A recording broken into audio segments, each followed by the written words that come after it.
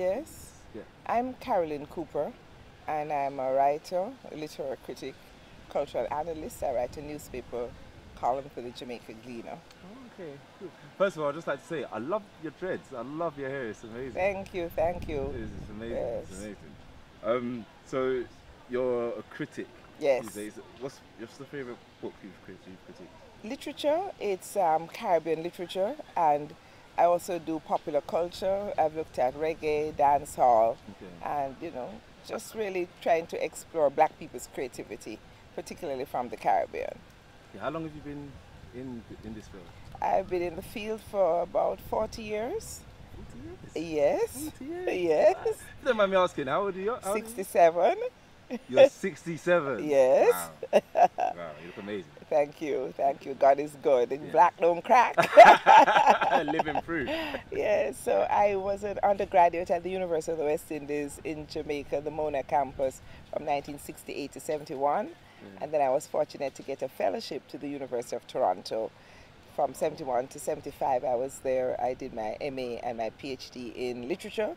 Then I got a job teaching in Massachusetts. And the job market was so bad in those days that I considered abandoning literature for law. What was bad about the job market? There were no jobs. It's a bit like now where it's so hard for young academics to get jobs, proper jobs. And I decided to go to law school. I got into 7 of the 10 law schools I applied to. I didn't get into Harvard. I was on Yale's waiting list. I didn't get into University of Toronto, but I got into the rest of them, including Georgetown, which is where I really wanted to go. But the same year, I got the job at the University of the West Indies and decided to come home rather than abandon the profession. And I have not regretted not going to do law. My sister, who is a lawyer, says I'm practicing law without a license. But she sees some of the letters that I write when I get into contention with people. So Yes. where did the passion for what you do start then? Or where I, did it derive I, from? I guess as a child I enjoyed words, I enjoyed language, I used to love to read. And my mother was a teacher, and I decided I would become a teacher too. And because I was fortunate to get tertiary education, I was able to get a teaching job at university. And that's where it started, just in the home, reading and enjoying the power of the word. And do you do any writing yourself? Well, I do academic writing, of course, Oh, but yeah, of not course. not quote unquote creative writing, although I believe all writing is creative. Yeah. But my students, for example, at the University of the West Indies, used to tell me, "But Miss, you're not writing your memoirs." I said, "No, too fast. It's my business and I want to know." I said, "Yes, of course, it's your business. I want to know." So I really haven't done anything like that, but I've been tempted to do a little creative writing. One of my colleagues, Maureen Warner Lewis, she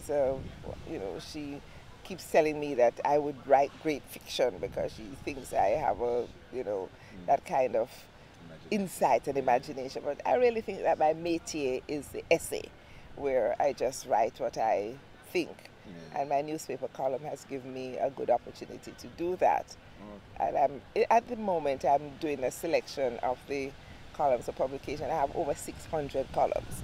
I started writing 25 years ago for the Jamaica Observer. I wrote for them for 5 years until me and them fall out. okay. Why did you fall out? Can you Yeah, say? man, you know how it is. Sometimes you have these editors who are very protective of what they think you should be writing about. Yeah. Edward Seaga, former prime minister, I think he might have been leader of the opposition then, I can't remember, as prime minister, had a most unfortunate slip of the tongue where he described, he said that the People's National Party, which would be the opposition to his, is not the party now of Norman Manley, the elder statesman, or Norman Manley, his son, but it's a mongrel party. And it's a black man at the time who was head of the party. And of course, people immediately said that Seaga was calling black people dogs. Of course. So there was a talk show host, Wilmer Perkins, he died now, and he was on the radio telling people that mongrel does not mean dog. So I promptly called him and read the Oxford English Dictionary definition of mongrel, the first of which is a dog of no definable breed. So he said, "Oh," I said, "Yes, mongrel means dog." And we had a conversation of over an hour. So it was so entertaining. People told me they got to their destinations and couldn't leave their cars because they wanted to see how this was going to end up. So he got, got mad because he got into all kinds of little twists and turns. Sorry, was this on like on a radio? On the radio, on the radio. Yeah. And eventually he said, oh, he wishes that he could let people outside of Jamaica hear this conversation to know the kind of idiots that are teaching at the University of the West Indies. He was very anti-University of the West Indies. He used to call it an intellectual ghetto. And so I thought, well, this is a very good idea. So I sat down and I transcribed our conversation. And at the time I was writing a column for the Jamaica Observer, and I asked them if they would, allow me to publish the transcript. They said, the senior editor said yes. And this Friday, the column usually comes out on a Friday, I sent the first part to the opinion page editor, and she didn't publish it. She said she had to get legal advice about whether or not she could publish it, and she didn't. And so what I did, I just sent the subsequent segments as part of my regular column, which she published. But then the first bit did not get published in the regular slot. It was published on a Saturday, where she said she, by her own admission, they don't have that many readers on the Saturday. So the people who read the second and third parts kept asking about the first part. So I brought back the first part after the other two, and she refused to publish it because she said she had published it already. So I sent nothing more to them. So that's how we fell out. So and you haven't spoken to him since? Yes, yeah, man. Jamaica is small. Sorry, can I ask a question? Yes. What advice would you give to people who are facing opposition in the workplace? Well, Like restricting their career? yeah, well, you see, fortunately for me, writing a newspaper column was not affecting my career. This was just something I was doing as a hobby. But people in the workplace who have problems, you have to know how to negotiate. If you have to stay in the job because you can't do better, then sometimes you just have to submit to some kinds of basic abuse that you wouldn't want to accept. But it's a question of job survival and basic economic survival. If you have many options, then you can walk off the job.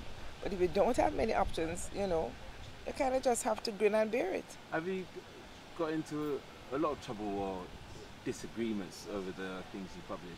Absolutely. Yeah. One of the disagreements I get into trouble about is the fact that I advocate the recognition of Jamaican as a language. It's the mother tongue of most Jamaicans, but it is still devalued as broken English. It has no status in Jamaica as an official language. So when I used to write for The Observer, I used to write a bilingual column, 1 week in English, 1 week in Jamaican. And the abuse I would get, people saying this is a waste of space, why is it new? I just press along. And the newspaper wanted me to write 3 columns in English and 1 in Jamaican. I said, no, equal play. And they said, oh, the columns in English are so good, why don't you just write it? I said, no. So I won that battle with them. So after I had this falling out with them and stopped writing, then I ended up doing TV. A colleague of mine, Kim Samaj, and we did a program called Man and Woman Story, a gender-focused program. Did that for a year. And then I did a current affairs program on another television station. And then eventually, it now is 2009, the Gleaner asked me to write a column. But imagine when the fellow invites me to write the column, he says, I don't know if I should let you loose on the Jamaican public. Is that your reputation? So I said to him, it's who you're calling bad dog. But then I agreed to do it, so I've been doing it now for almost a decade. Yeah. So, yes. Do you ever get fazed by that reputation? Or no, by man. You just have to, water off a duck's back, and your back has to be broad, because otherwise you don't do what you have to do if you get bothered by what people think. You just have to go through, and who like it, who don't like it, because even now, after writing for the Gleaner 9 years, people still complain about the columns I write in Jamaican. And at first, I was writing in English. I didn't negotiate with them the way I'd negotiated with the Observer to do a bilingual column. So I write in English. But in Jamaica, you can't write exclusively in English because there's some things that are just said better in Jamaican. Yeah. And so I would drop in some things, and then they would carry on that the column is supposed to be in English.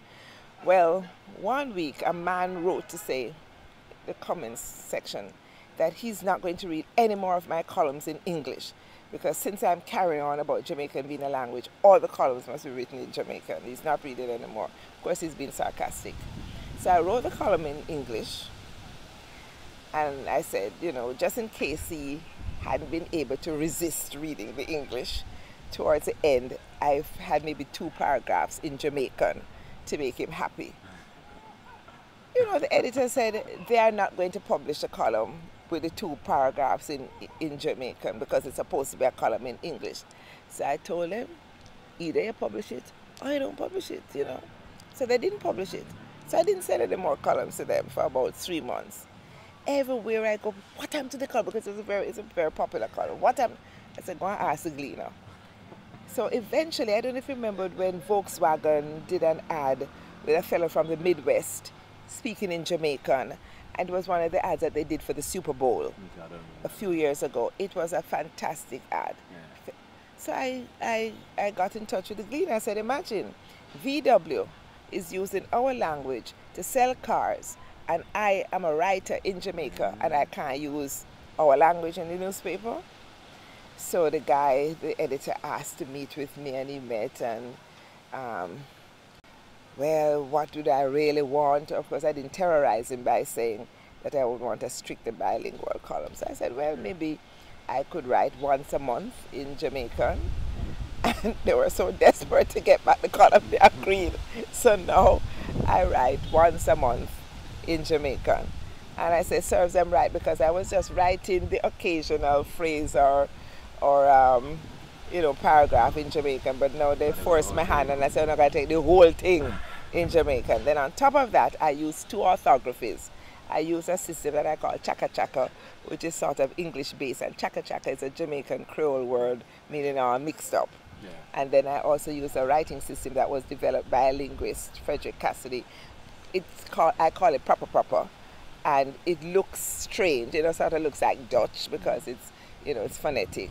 So then you get people quarreling that they can't read that one. But I said, but you can't read the other one. It's the same text, but it's in 2 versions. Why do you think people have such a problem with the Jamaican dialect language? Mental slavery. Yeah, I was thinking that's just nothing more than that. Yeah. It's colonialism. Yeah. It's the refusal to just come bust out of the shackles and say, like it's not good enough.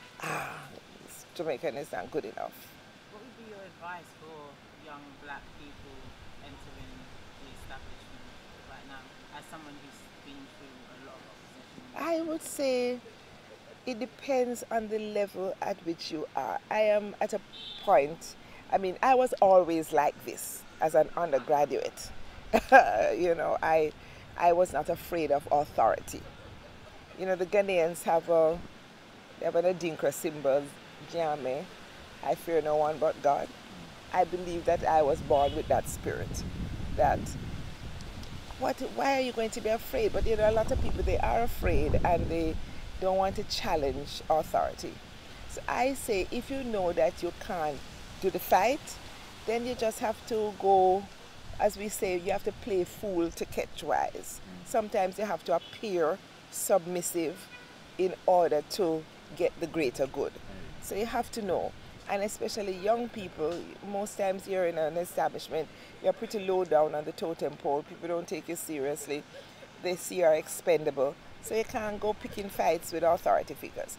What bothers me is established people who still don't want to rock the boat. One of my colleagues at the University of West Indies used to say, he was so amazed that you have an academic board meeting. And these are professors. They don't complain, they don't speak out in the meeting. But when the meeting is over, they caucus in the corridors, What is that? In fact, it got to be so funny that they would not include some of my comments at faculty board in the minutes. Well, you get in a lot of trouble with it. Yes, so I told the campus principal, I'm not coming back to academic board because my comments are not recorded. Let me give you a classic example. The university puts up welcome signs at the main entrances at the beginning of the academic year. One year, they had a billboard, a light-skinned girl and a black fellow at one end, and a black girl at the other end with a bag of books. Now, this is a campus that's about 80% female. So in the meeting, as they're discussing the beginning of the academic year and the new students, I say, Mr. Chairman, I know that this might appear to be a frivolous concern, but I would like to know what message the university is sending with its billboard. Are we saying that the few black men on campus will get the light-skinned girl, and the black girl will have the consolation of her books, meeting mashup, you know? And so then the principal is saying that the media, the marketing department must run all their ads by me before they send them. I said, absolutely not, Mr. Chairman. This is not my job. They must know how they're representing the university. You have an Institute of Gender and Development Studies. Tell them to collaborate with the marketing department. So it's a level of insensitivity, and then you speak out, you know. So when I speak out, then I get the reputation of being a troublemaker. But when I stopped going to academic board, because, you know, I get to, you know, they're not taking me seriously. People stop me and say, academic board not sweet since you leave. You have to start coming back. I say, yes, I am the troublemaker now. You all must speak up. Yeah. Well, so where do you think your spirit came from, though, to have that resilience? You don't know. I think something you're just born with. And my maternal, my father's grandmother, was a Maroon. So I like Maroon, you know, the Africans who ran away from plantation slavery and established settlements in the hills. My father is from St. Elizabeth, and so his grandmother, my great-grandmother, was a Maroon from Akompong. So I like to believe that it's that Maroon spirit in me, but you know, that's just a fanciful way of justifying my bad behavior. But has that been a strong link to your identity, knowing that that's where you came from? I believe that, yes. I claim that, that side of me that was not enslaved, you know, that Maroon spirit. Now, the Maroons are very problematic in Jamaican history because they are seen as collaborators with the British. Because once the Maroons signed a treaty with the British to give them their freedom and their autonomy, they were required to send back runaway slaves. So they were seen as, you know, traitors. And the famous Morant Bain Rebellion, I don't know if you know about that, where Paul Bogle rose up and, you know, just challenged the authority of the whites. Governor Eyre had a whole set of them just killed.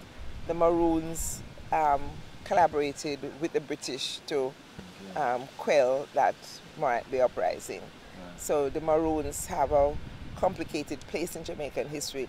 At an early stage, are seen as freedom fighters because they refused to stay on the plantation. And Nanny, I don't know if you know the name Nanny, the warrior queen, Lorna Goodison, the poet who was here at Calabash, she read that poem in celebration of Nanny to say that Nanny was prepared in Africa. She was sent as a warrior queen. And so she led revolts against the British. So there's that positive narrative, but then there's also that sense of the complicity of the Maroons with the British in order to defend their hegemony against the blacks who stayed on the plantation. That's really rich issue there. How long will you be writing for, or are you just going to keep writing? Just keep writing, because now I'm retired, but when I travel and they ask occupation, I certainly do not put retired professor, I put writer. You know, and I will continue to write as long as people ask me to write. And I have little projects like collecting some of the newspaper columns for publication, because some of them, you reread them and they're classics. They're not dated. Some of them, of course, are dated. They are, you know, newspaper columns by their very nature are sort of the moment. But some of them transcend the moment. And even those of the moment are a good historical record of the issues. What do you like to write about? What's your favorite topic? I write about all kinds of things, although last week I wrote about, I don't know if you heard about the case in the US where this supermarket in South Carolina refused to put cum on a cake. Because they thought that it was offensive. They thought it was cum, as in the slang word for semen. So I wrote a column, Latin cum mistaken for semen. And, you know, I had fun with it. Somebody posted, Carolyn, you're obsessed with sex later.